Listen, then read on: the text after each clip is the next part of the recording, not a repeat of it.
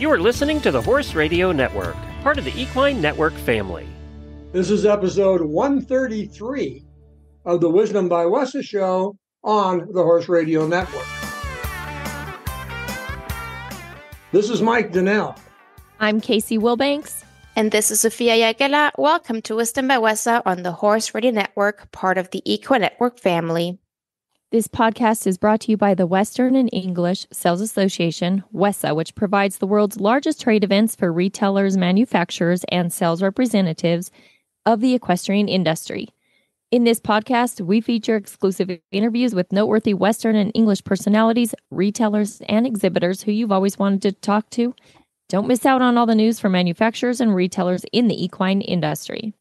In our last episode, we talked about the Retail Roundup, the new virtual hub for retailers, but I've heard that Sophia's got something new for exhibitors too. Yes, lots of exciting new opportunities. So we've just launched a new mentorship program where our seasoned WESA members act as mentors for our newbies because the mentors have experience with WESA and exhibiting at the WESA trade show and are able to help our new exhibitors getting through their first show. What kind of help can these mentors offer? So the mentors can share practical advice from logistics and how to set up their exhibit space, but also how to engage with the retailers and how to make the most out of all of our WESA marketing opportunities. So essentially, it's a way for our newcomers to learn the ropes and avoid some common mistakes, which is then going to set them up for success at their first WESA trade show and also beyond that. That's a great support system, but what if participants run into issues that mentors can't solve? That is no problem at all. Our exhibitors can always reach out to the WESA staff for additional support, and we'll help them with any challenge or question that comes up. And if anything needs a more detailed attention, they can always reach out to Jeff, who's their direct contact and our trade show manager. But yeah, again, overall, we're super excited to offer a little bit more support to our new exhibitors starting this August. It's rodeo time in the U.S., and cowboys and cowgirls across the country, including my co-host Casey, are in hot pursuit of prize money. We're approaching the big July 4th weekend, better known in the sport as Cowboy Christmas, with rodeo contestants set up nearly impossible schedules to enter as many rodeos as possible. Now, many of the ropers at the timed event end of the arenas are well aware of the Smarty name and practice regularly on the brand's equipment. What's not as well known is the company's opened a 7,500 square foot retail outlet at its Mount Pleasant, Texas headquarters.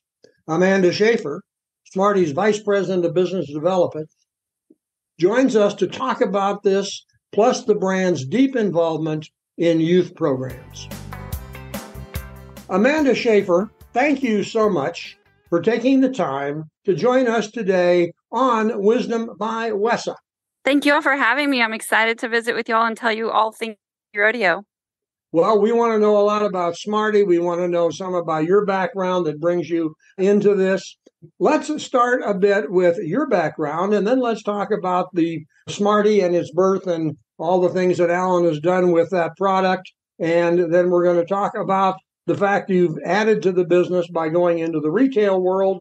And I also want to talk a bit about your heavy involvement in youth rodeo. So let's start with you. Casey will jump in here shortly, but give us your background because you'd have a deep background in the sport, and that's important.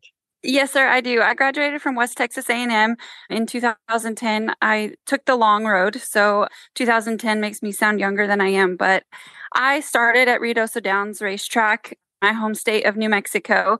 I was able to work a season there as the marketing and events manager, learned a lot, met a lot of people, made my way to Stephenville, Texas, and became a manager for Hill Shepherd Marketing Group. Worked with Clinton Anderson, Pirelli, Piranha Fly Spray, WW Equipment, and then moved from there into my role as marketing manager at Western Horseman, or the Cowboy Publishing Group, and I worked for Western Horseman, Quarter Horse News, and Barrel Horse News.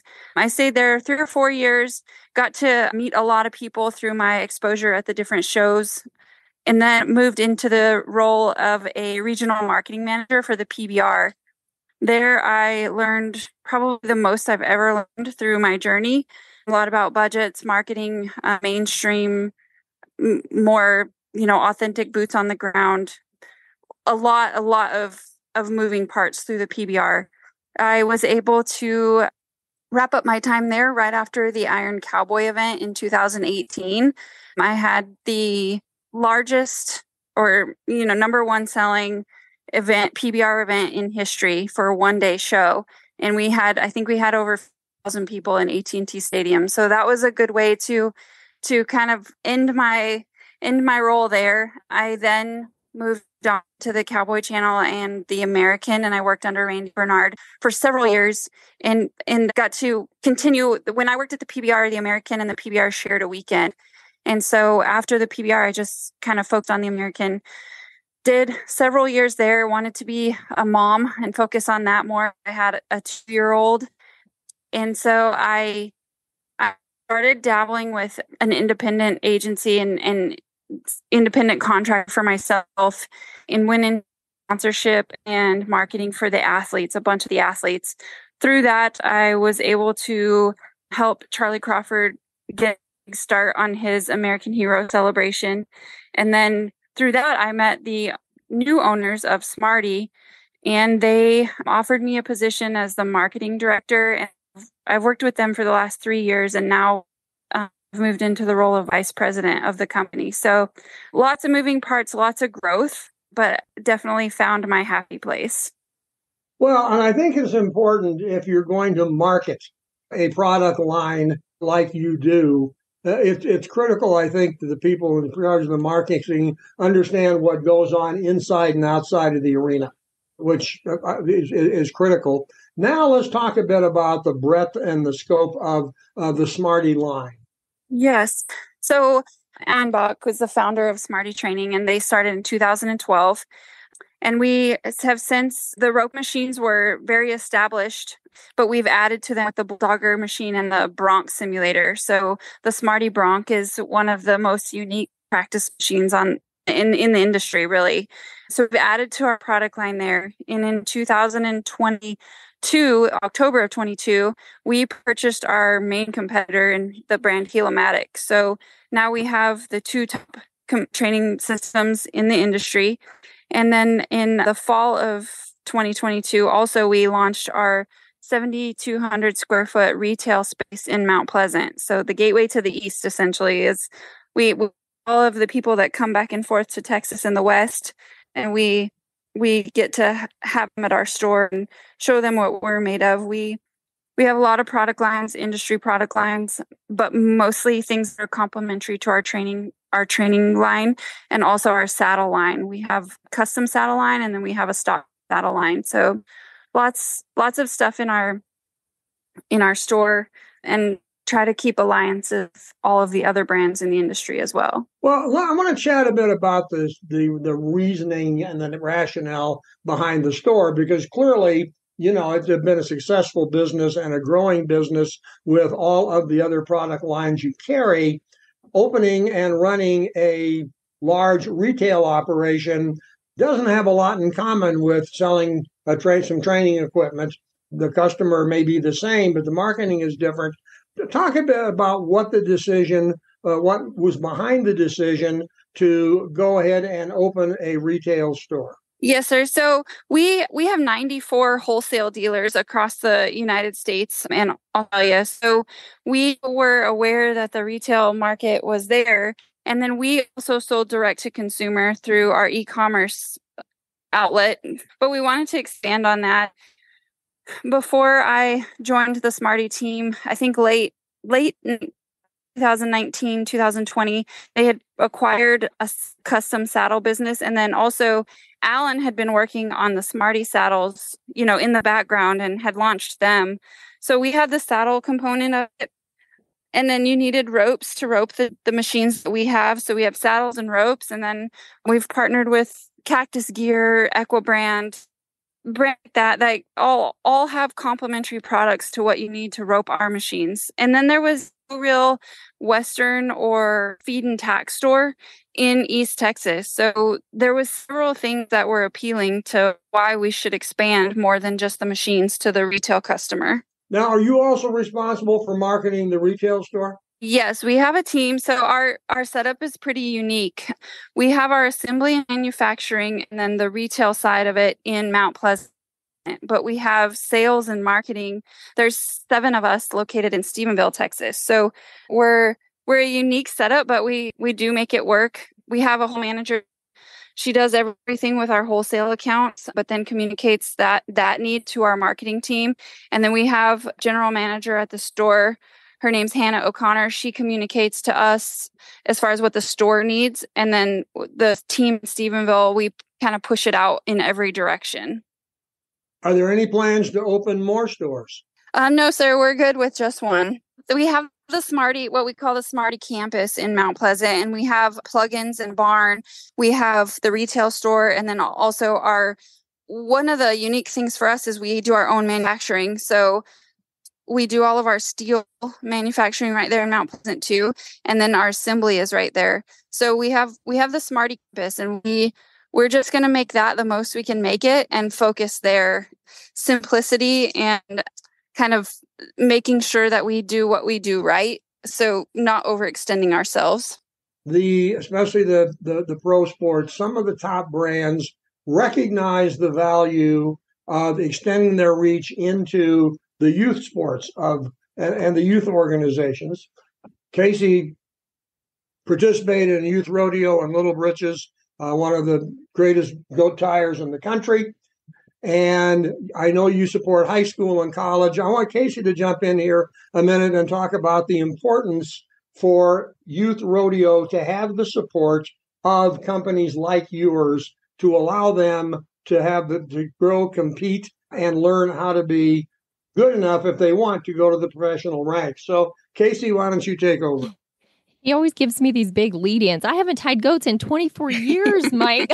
Well, but at one time you were the greatest. Weren't you weren't you the goat? I don't even remember. It's been so long. No. Anyways, absolutely. Youth rodeo is obviously, and it's not just youth rodeo, youth sports. And I talked to a guy one time. He's a trainer at a gym, and there's so many kids in there. And I asked him one day, I said, you don't have very many adults in here. He said, well, the kids are our future. He says, I know that's cliche to say, but if we want the sports to keep growing, and it doesn't matter what sport it is, you have to start with the youth and not just getting them involved, but it's now training them properly. And so we have these athletes now, and I'll go back to goat tying. I just talked to Daryl Haas. He's a rodeo judge the other day, and his daughter, he showed me a goat tying video of her. She was 6 flat at Stephenville's College Rodeo. And I said, wow, the days of 7s when I was going, 7s were fast. That's long gone. So to me, that's the importance of starting youth earlier with these unique training systems, and they're honing their skills so much earlier.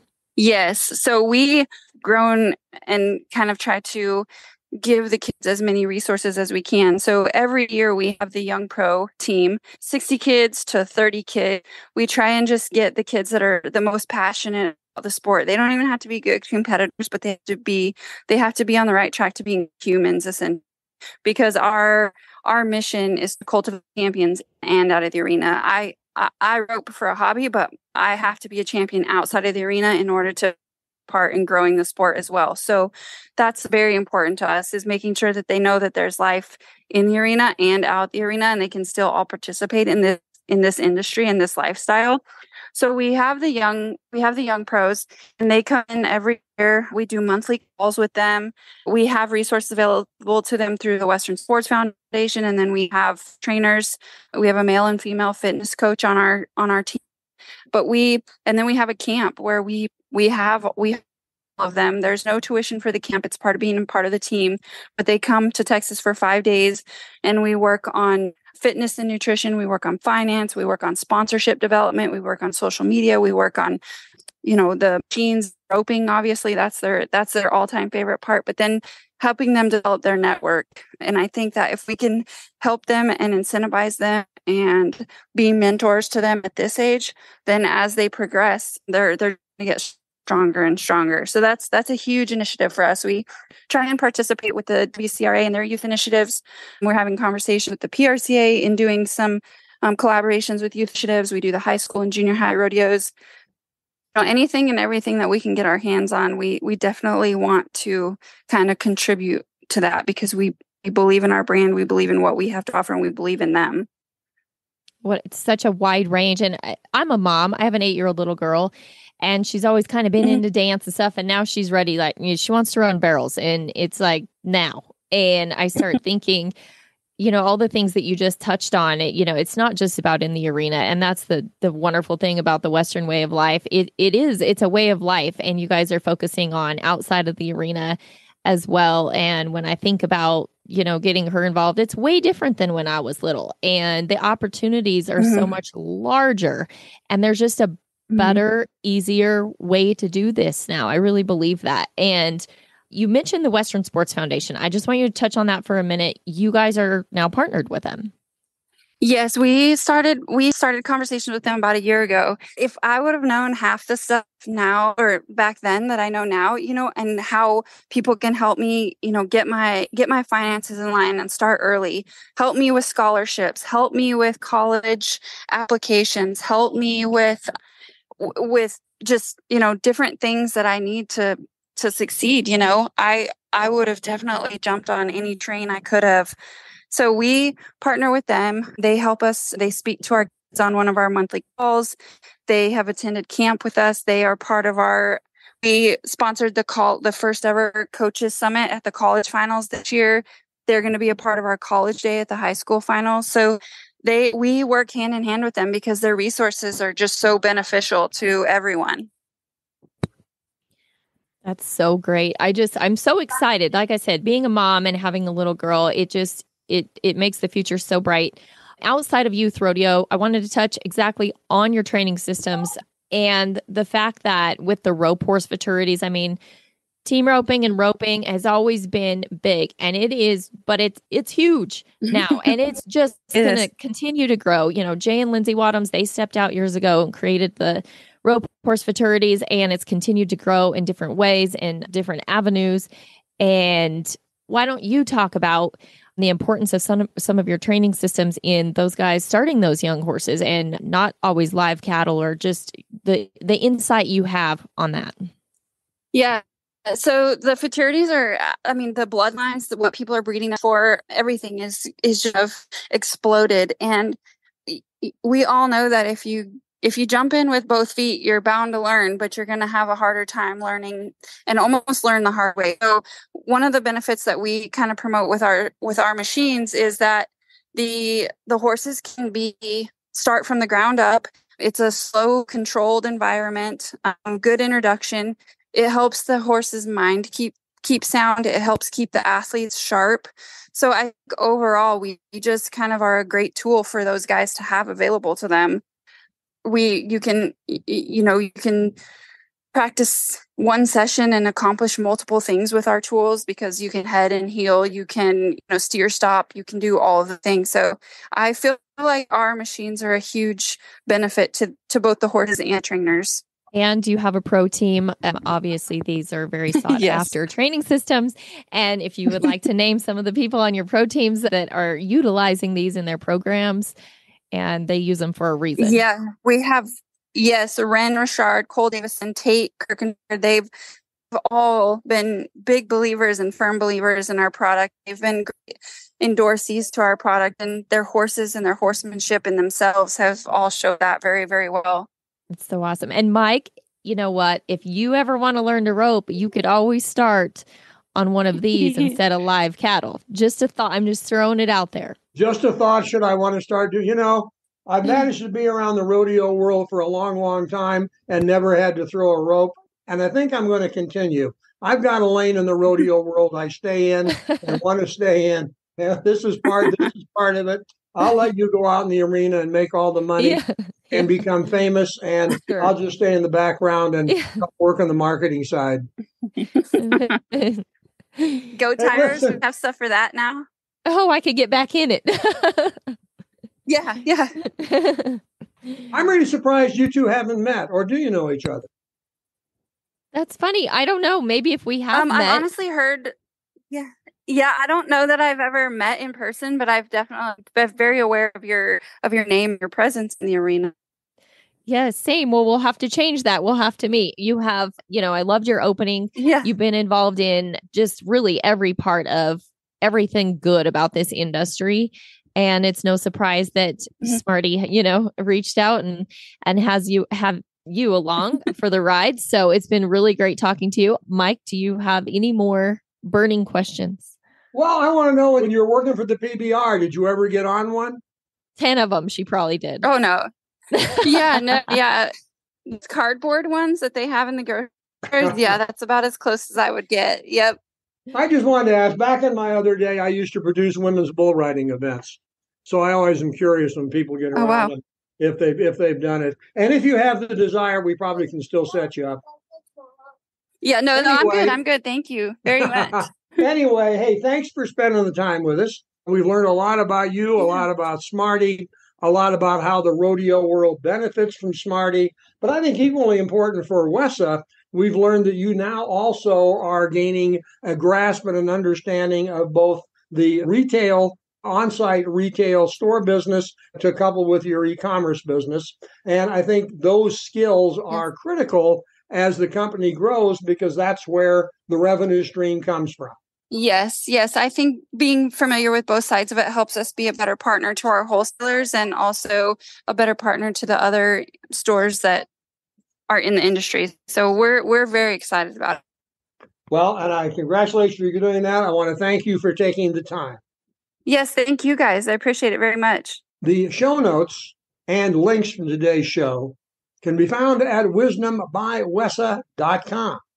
And of course, we'd love to hear your feedback. If you have some, there's a contact link on the website. The Wisdom by WESA show will be published on the 15th and 30th of every month.